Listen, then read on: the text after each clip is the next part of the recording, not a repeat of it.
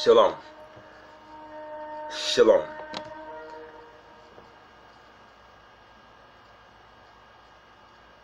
Praise you, Abba, our Father. You are good. Your grace, your mercy endures forever. Endeavors your faithfulness, Father. I ask you, Father, right now to remove everything that is not of you, that is not like you, that does not bring you glory, that may be of me or anyone listening, Father, to remove it, to send out your ministering angels to minister unto me, unto the hearers of your truth, to send out your warring angels, Father, to fight against the plan and the works of the adversary in the hearts of men. Father, just ask you right now to allow for your Ruach to lead us and guide us into all truth, that the eyes of our understanding be enlightened, that we may know you, that we may know you. Praise you, Abba, that it all be made manifest in the name and the authority of your Son, in the name and the authority of Yeshua HaMashiach. Selah, Selah, Selah. Shalom. Thy word is truth, and thy word is truth. We are in the epistle of Romans, the letter that was sent from the apostle Paul to Romans, that wicked city, Romans. Yet today, 2018, it is sent to that wicked heart of man. And I would ask anyone who is watching this, if you haven't yet done so, to please start at part 1. Right now, I believe this is part 6. We are in Romans chapter 4. Romans chapter 4. Those who have ears, hear. And we already have been given and fed a lot. And by the Ruach, that is. Keep in mind, I'm just a guy who reads. Alright? So let's continue. Let's continue to be led by the Ruach and see where he leads us and guides us in his truth. Thy word is truth. Romans chapter 4 and verse 1. Now let's just read chapter 3 verse 31. Does it follow that we abolish the Torah? Now, keep in mind, whenever we see Torah, put an equal sign and put teaching, alright? Does it follow that we abolish the Torah by this trusting that we have? Heaven forbid. On the contrary, we confirm the Torah by the trusting. Does it mean because we now have understanding that it's about trusting that makes us righteous, do we abolish the teachings? No, heaven forbid. For the trusting confirms the teaching. The trusting confirms the Torah. Chapter 4, verse 1. Then what should we say? Abraham. I love this. Oh, I love this stuff. I love this. I love this stuff. Hallelujah. Then what should we say? Abraham, our father, our forefather, obtained by his own efforts. Did he obtain righteousness by his own efforts? Right? For if Abraham came to be considered righteous by Elohim because of legalistic observances, then he has something to boast about. Did Abraham become considered righteous by Elohim because of the Torah? Our forefather, Abraham, Isaac, Jacob. Abraham, Isaac, Jacob. Abraham, was he considered by Elohim as righteous because of the Torah?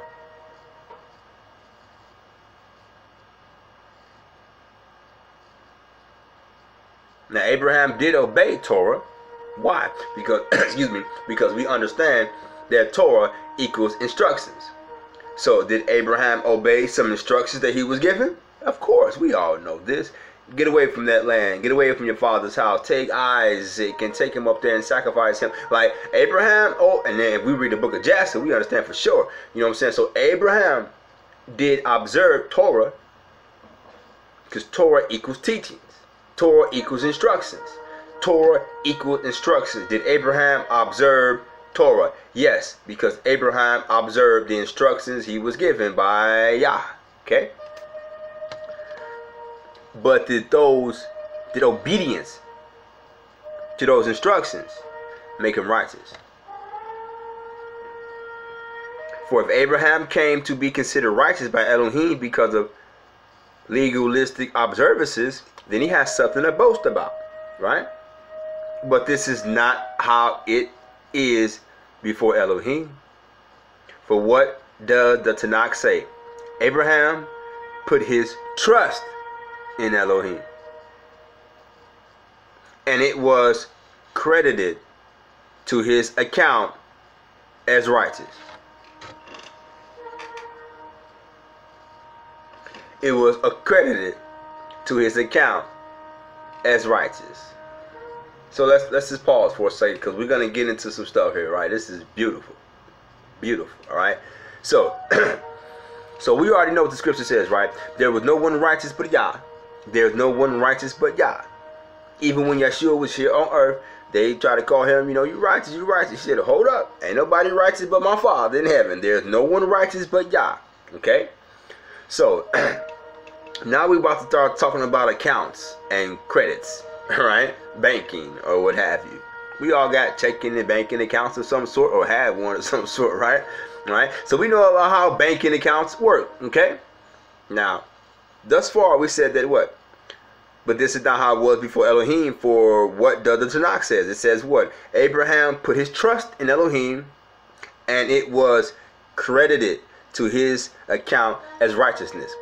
But the scripture says that no one is righteous but Elohim. Now, we read earlier that we receive righteousness from Elohim. So it's almost like this. It is like this, rather, that there's no one righteous but Yah. And we ourselves, Yeshua, Abraham, okay, we all get some righteousness, but only from Yah, okay? So it's like this. Only person that can give righteousness out is Yah, because he is the only one that is righteous. Like if you go in your wallet, your pocket, your purse, whatever, right, and you pull out some cash, pull out a $20 bill, okay, pull out a Jackson, you know what I mean, you pull out that cash, okay. Now all of us can have, everybody in this whole country can have money in our pocket, can have cash in our pocket, all right, but there's only one entity that produces that particular cash, and that's, the government, the U.S. Mint, okay, the Treasury rather, okay. So the only entity that produces that cash that's in your pocket is the government. So the only person that actually has cash is the government. They just give it to us, all right, okay, for us to do what we need to do with it, all right. So the only place that prints out cash is the U.S. government, yet it's handed out to the people. Now, back to the scriptures, right? Okay, so listen. So, only one that is righteous is Yah. So, the only place we can receive righteousness from is Yah. Not of our own works, lest any should boast. Righteousness comes from Yah. So, now, but we all got these accounts in heaven, right? These accounts with Yah. And so, he says what? He says, Abraham put his trust in Elohim, and it was credited to his account as righteous. So because Abraham trusted in Yah, his account got some righteousness put in it. Why? Because the only place that righteousness can come from is Yah. So because of trust in Yah, Yah took some righteousness that only he had and put it inside of Abraham's account. This stuff is basic. Even a child can understand. Even a baby can understand this, right? Right? Let's keep reading. Verse 3, chapter 4, Romans. For what does the Tanakh say? Abraham put his trust in Elohim, and it was credited to his account as righteousness. Now, the account of someone who is working, this is simple but beautiful. I love the profound simplicity of these teachings through Paul's epistles. Now, the account of someone who is working is credited not on the grounds of grace, but on the grounds of what is owed to him. Dig that? Like, you working a job, you know what I'm saying?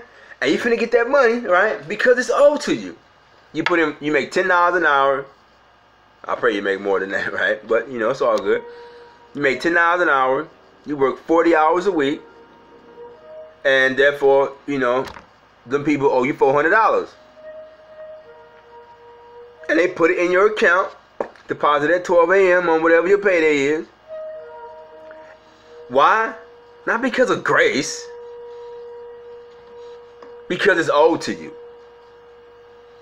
So whenever the word credited to an account meant language, I told you, when it comes to Paul, please pay attention to the word play, to the verbiage, you know what I mean? So he says that now the account of someone who is working is credited not on the ground of grace, but on the ground of what is owed to him. However, in the case of one who is not working, but rather is trusting in him who makes ungodly people righteous, his trust is a credit to him as righteousness. So what Paul is saying is this. Stuff, I know it sounds tricky, but it ain't. So what Paul is saying here, look, and he goes back to our forefather, because this is the perfect example. He goes back to our forefather before the Torah, what we thought was the Torah, was ever written, before the law that Moses gave. See, Torah equals instructions. When you hear Torah, it's not just, you know, the first 5 books. It's not, you know what I'm saying, what Moses came down from the mountain with. No, Torah simply equals instructions. Torah simply equals teachings. Torah simply equals do this, don't do this, do this, don't do this. All right, so the writer Paul goes back before what we look at as the law of Moshe. He goes back to the forefather Abraham. Start talking about accounts. Okay, so the account of Abraham was accredited as righteous from Elohim, because he is the only one that is righteous. So he's the only one that can hand out righteousness. And we know that if someone's account get credited, if you work on a job, only way your account gonna get that credit on it is if it's owed to you. So how is it that it's owed to you? You know, because you put in that work. So the work that Abraham put in, not actual work. So what Abraham did, or what he performed, or what he walked in, rather, thank you, Father, what he walked in, that calls for Yah to owe him righteousness, was trust. Trust. Trust. See, we got like 2 currencies going on here, right? Let's say you work at McDonald's, right? You have a currency, and McDonald's, your employer, has a currency, right? McDonald's currency is cash. They owe you money. The currency you have, well, let's put it this way. You got 2 things that you bring into the table, all right?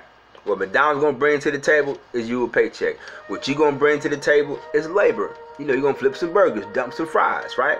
Make an ice cream cone, you know what I mean? Whatever it is you do there, you know, mop a floor, I don't know, all right? So you're bringing your services, your labor, that's what you're bringing to the table, and McDonald's is bringing to the table a paycheck.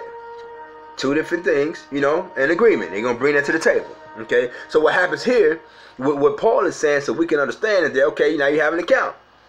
Now, what Yah has, because he's the only one that's righteous, he has righteousness. Boom.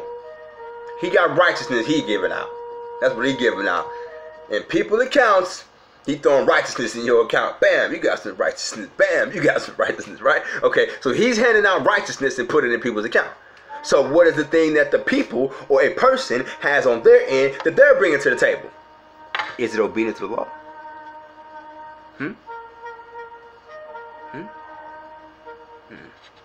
That ain't what he accept.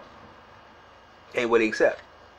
You work for McDonald's, and you think, you know what I'm saying, they owe you a check, and you like, yeah, you know, I started at Burger King, I work, you know, 40 hours. They're like, hold on, you worked at Burger King, man, you ain't work here, how we owe you money, you know what I'm saying? So it's not what y'all accept to get righteousness from him. That exchange is trust. You give him trust, he give you righteousness. You give him trust, he give you righteousness. You give him trust, he gives you righteousness. You flip them burgers for Mickey D's, they give you a check. Simple stuff. Alright? Let's keep reading.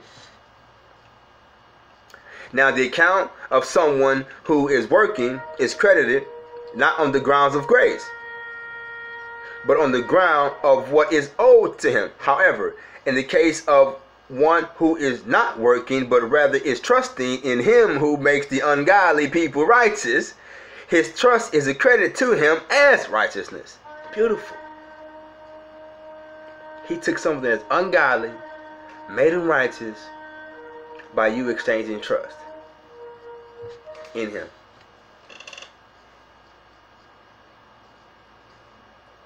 Praise you, Father. You are good.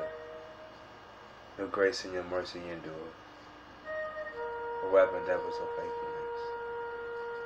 Praise you, Father. You are good. Your grace and your mercy endures forever and ever of faithfulness. You are righteous.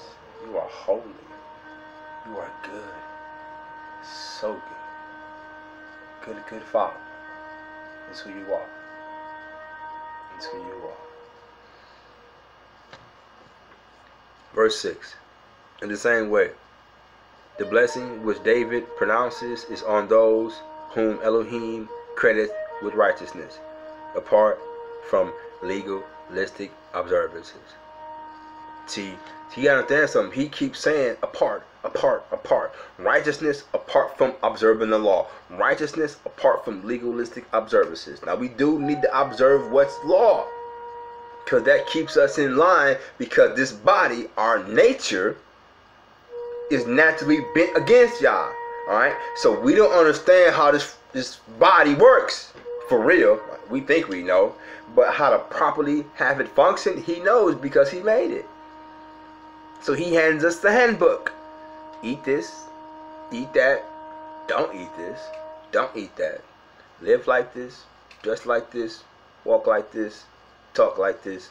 Don't do this, don't do that. This is the law of this body in this world to properly function.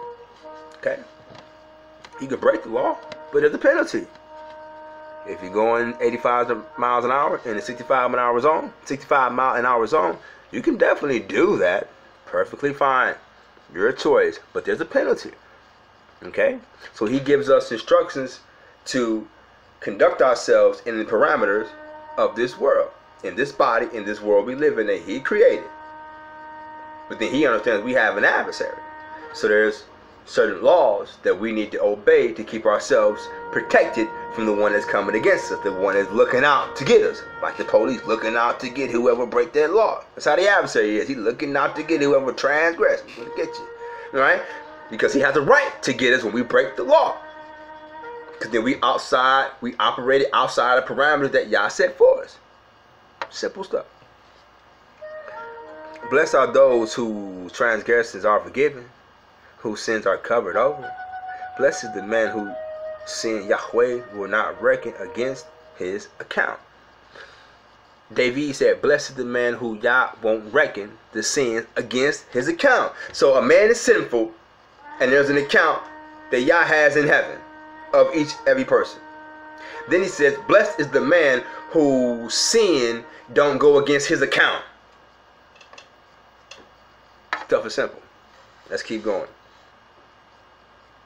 Now this is the blessing. Now is this the blessing? Hallelujah. Now is this the blessing for the circumcised only? Question mark. Or is it for the uncircumcised? Question mark. We'll leave that to the next segment. Now is this the blessing for the circumcised only? Or for also the circumcised, the uncircumcised? Is this the blessing for the circumcised only? Question mark. Or is this the blessing for the uncircumcised also? Question mark. But we know already. We just went through like 8 verses. That's it, chapter 4. But we understand that we have an account in the heavens, and the currency of that account is righteousness. That's what's deposited, and that's what's taken out. Righteousness. And how do we deposit righteousness into our account? Through trusting. How do we get a paycheck from McDonald's? We labor. How do we get a paycheck? We labor. Okay? Those who have ears, hears. Shalom.